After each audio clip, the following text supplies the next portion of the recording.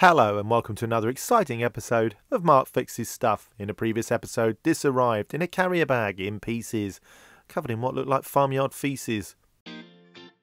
The whole unit is very dirty and very tired looking. Inside, the CD shielding is covered with rust. It's obviously been wet at some point in its life, but we did manage to get the board working in the previous video. We're going to disassemble this again and see if we can get it looking at least partially acceptable.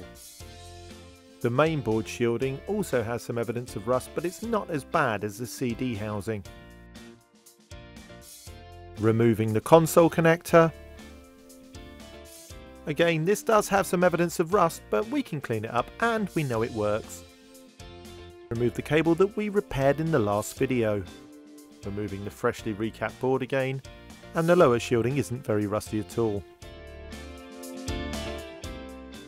The CD drive worked well when we tested it before, so we'll just take this out and put it safely to one side. The last electronics in the unit is the subboard. First we'll take this connection cable out, and by rocking the board backwards we're able to lift it up and off of the post. Almost a bit afraid to remove this shielding. Okay, let's have a look underneath. And yes, we can see more evidence of rust. It actually looks like this machine has been full of water at some point. Disgusting.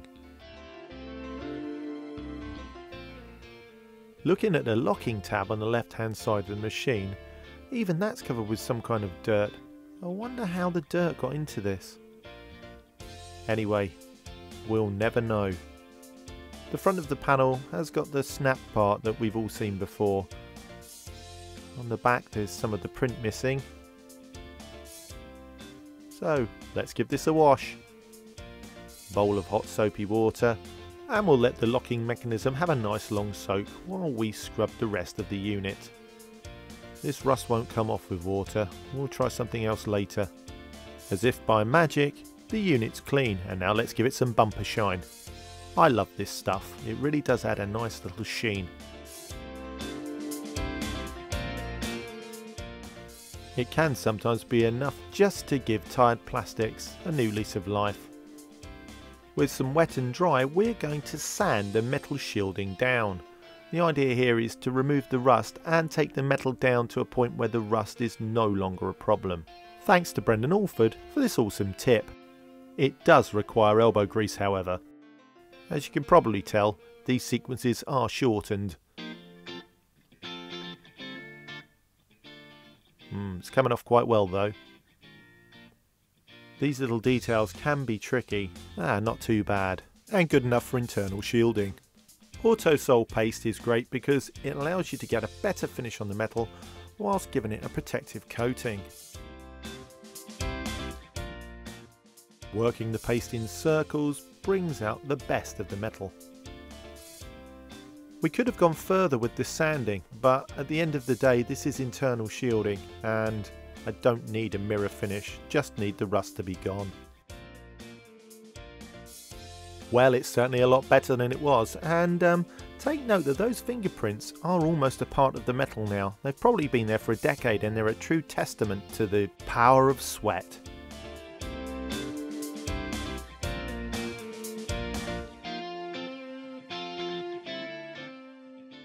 This sort of job can get really old really quickly, but if a job's worth doing, it's worth doing well. This base shielding is really rusty. Not looking too bad now. It's really amazing the difference that you can make with this polish. Almost makes it all worth it. Almost. Well, I think that looks pretty good, so it's a thumbs up from me, and let's put this back together. As you can see, I've cleaned the whole case, so we'll just put the lower shielding in. That subboard that we recapped in the previous video. I bought some screws for the occasion, very posh. 2 of those. Thread this ribbon cable back through. Seat the CD drive.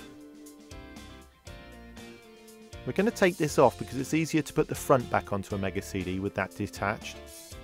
And pop the ribbon cable back into the sub-assembly board. I often forget to do this, to be honest. Replacing the lower shielding for the main board. And then the main board itself, which we recapped again in the previous video. It's important to put the top shielding on before you connect the ribbon cable from the sub-assembly board. Replacing the board connector, making sure it goes underneath the lower mainboard shielding. That's all the interesting parts covered, so I'm just going to speed up the rest of the putting together process. That way you don't have to sit through it, and it makes the end video shorter.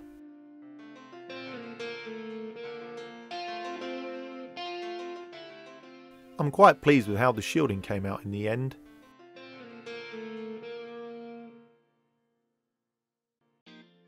I do need to give the front of that CD drive a wipe. I'll do that in a moment. Yeah, pretty good. I'm pretty happy with that considering how it arrived.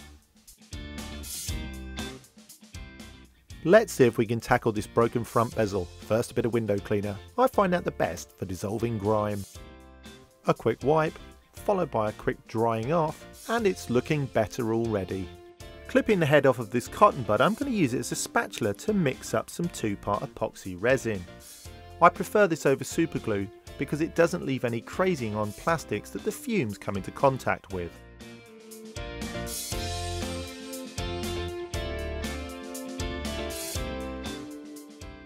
I'm going to try to only get the adhesive on the back of the brake. That way when I put the bezel back together, it won't sandwich out and make a mess.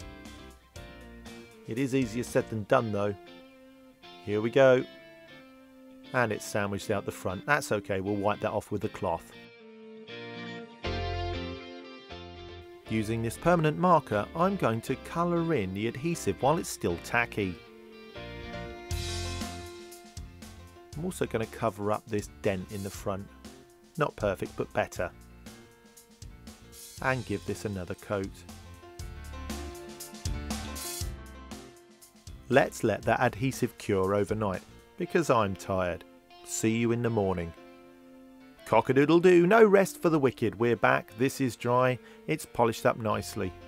I went ahead and cleaned the front of the CD drive, and now we're going to clean the clip-on that goes on the tray. Let's make sure it's nice and dry, so then we can give it a good blast of silicone spray. This really brings the finish of the plastic back.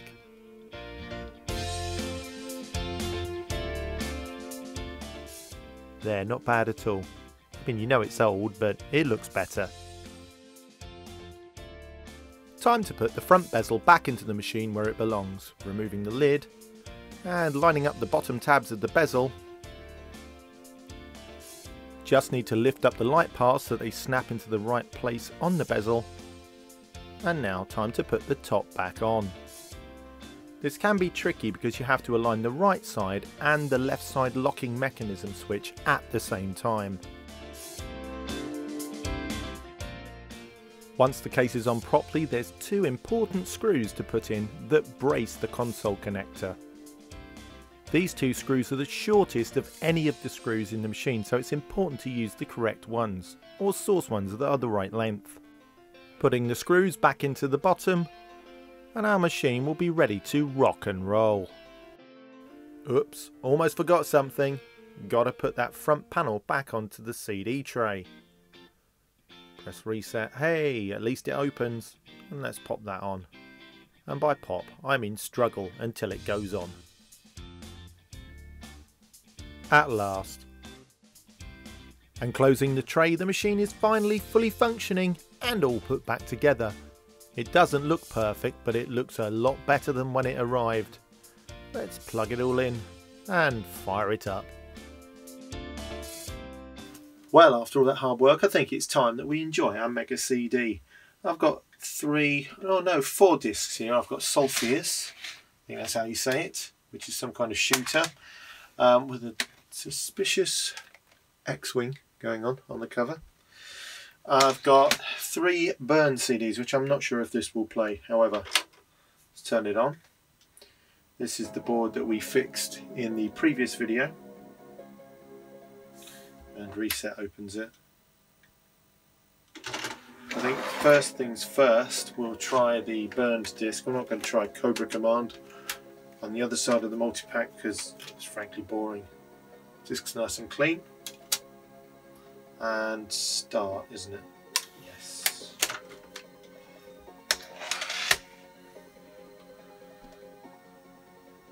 I think one of the things I'm going to do with this machine is put a region-free BIOS in there.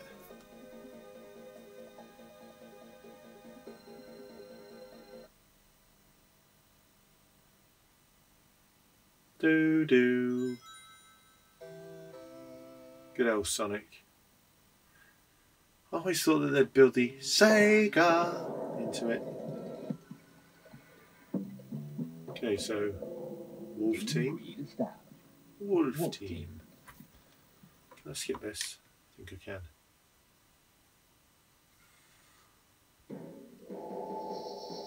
Oh, nice.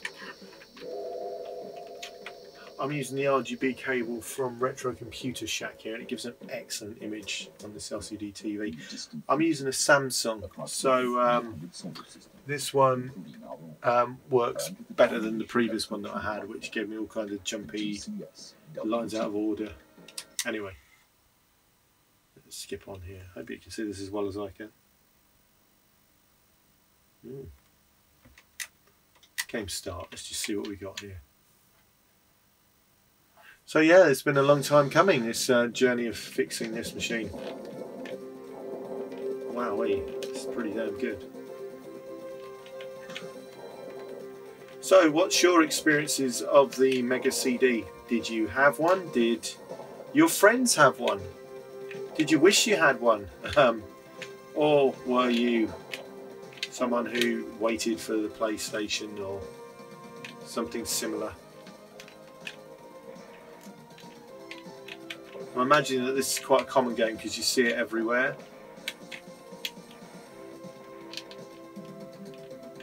I don't actually like this joypad very much. I wasn't blaming the joypad then.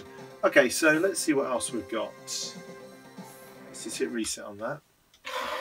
So let's go into Uncharted Territory YouTube. Let's try one of my burned discs. Now usually I use Tayo media, but I'm having to use TDK here, which isn't the best media, believe it or not. And this is recorded 10 times, and the speed is actually set by the burner and the media. The speeds it can be burnt at are written into the lead-in. So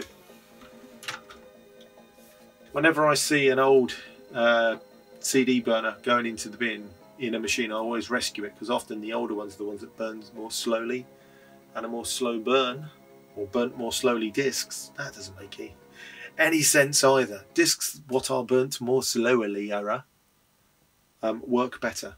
Well, that's booting, so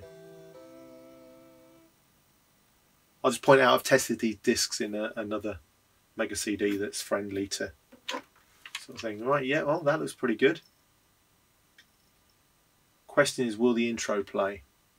That's often the bit that fails here.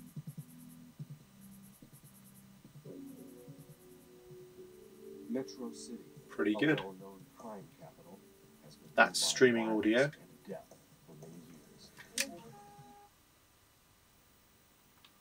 Game start.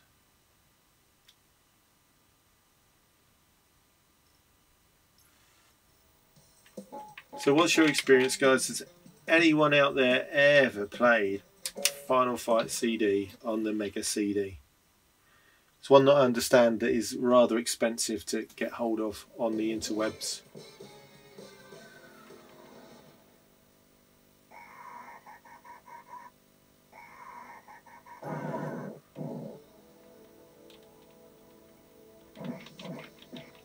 Yes. They'll dress like dancers.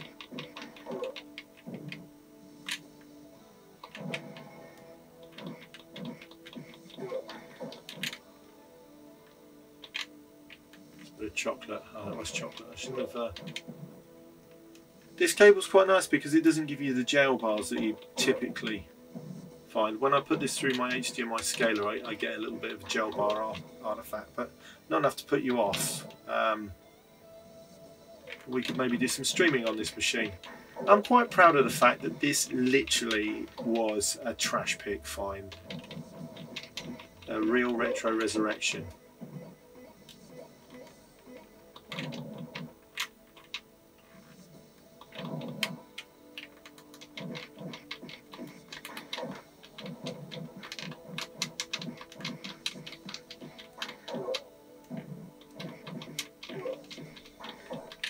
Nice. Where's Axel? Whatever his name is. There we go. You could be dead.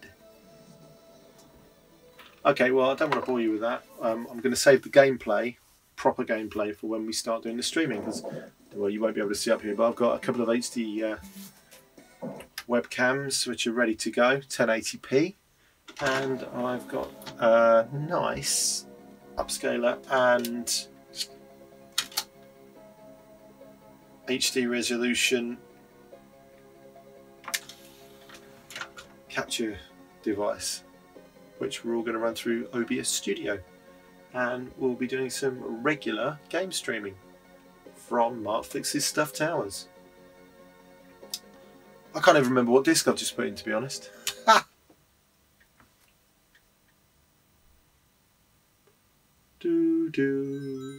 Oh, I do remember now. It's a bit of a weird one, actually. Kyo Flying Squadron.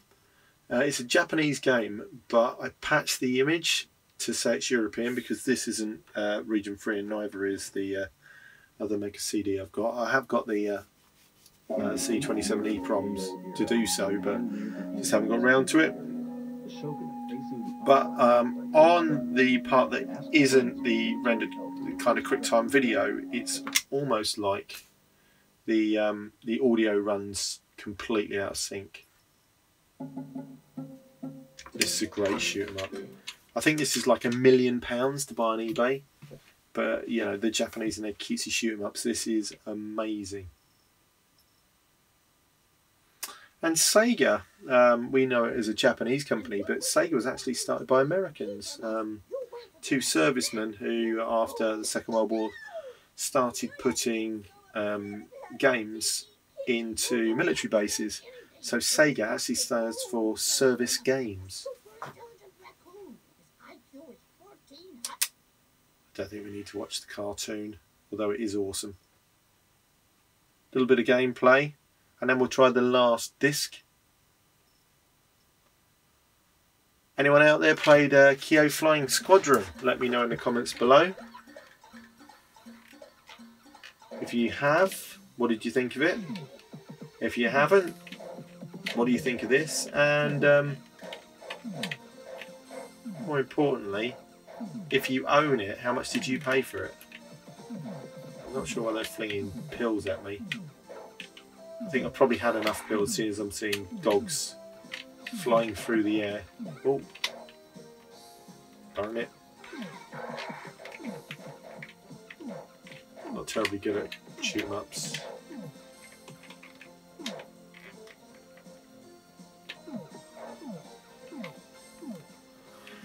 Not very good at shoot 'em ups and speaking whilst playing games. Probably doesn't bode well for the streaming, really. But I love this, it's really cutesy.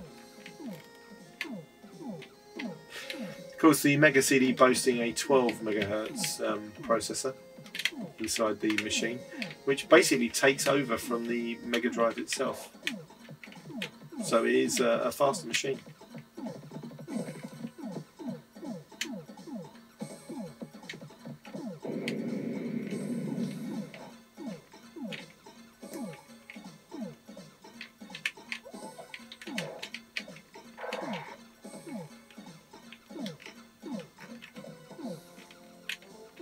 Great music.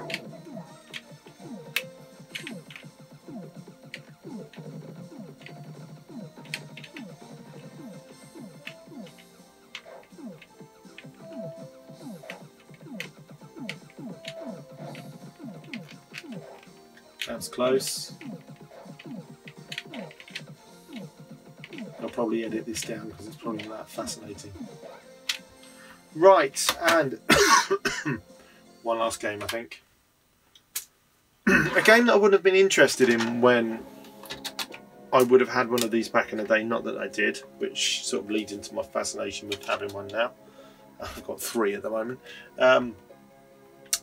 Mickey Mouse, or the Timeless Adventures of, which was a SNES and a cartridge game as well. So, pretty sure I played it on the SNES, but it didn't hold my attention. But these days I like gentler gaming, which doesn't challenge my old brain so much. So I think I'm a bit more appreciative these days.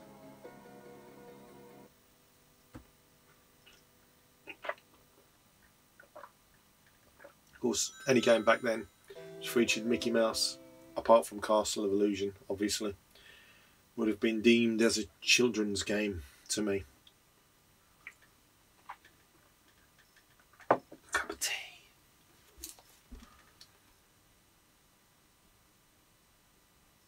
Come on, Mickey. Where art thou? Nice bit of buzz. I get quite a lot of buzz through this Samsung TV when it's a bright picture. Developed by Traveller's Tales, who are no more.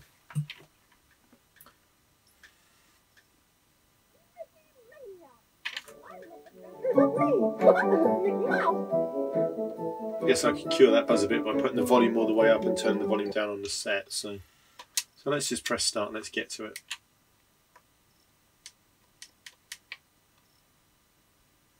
Of course, in the middle of a load now.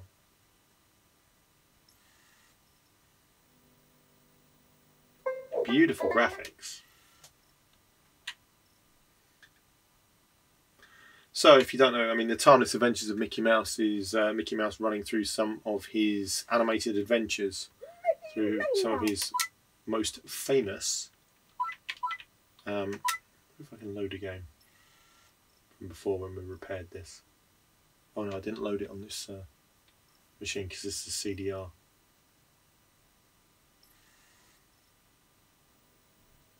Ah, Steamboat Willie.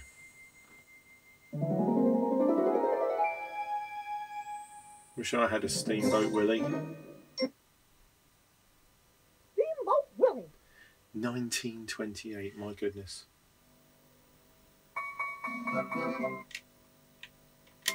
That's beautiful. You're almost thinking, oh no, I've got a cork.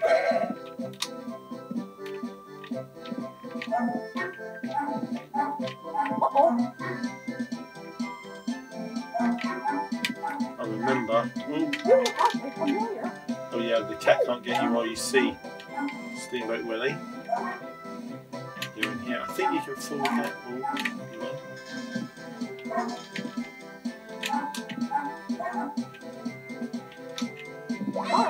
That's it. Pull inside, there's all sort of little Mickey star things, you come up this way. Oh, I remember this from a long time ago. Anywho. Can't get out that way.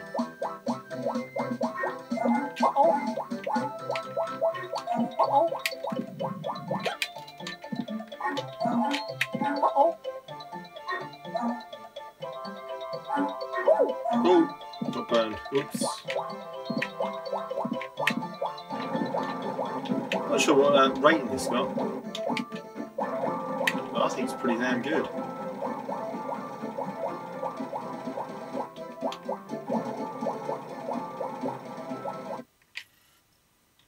Anyway, you probably don't want to watch me playing Mickey Mouse.